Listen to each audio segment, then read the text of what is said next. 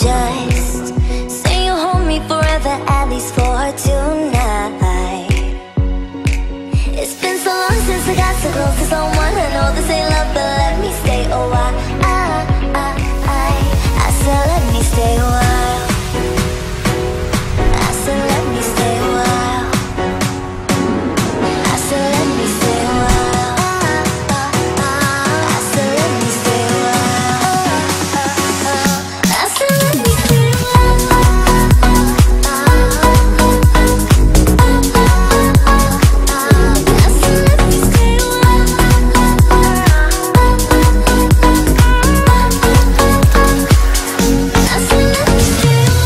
Congratulations, you guys have all certainly earned your way here.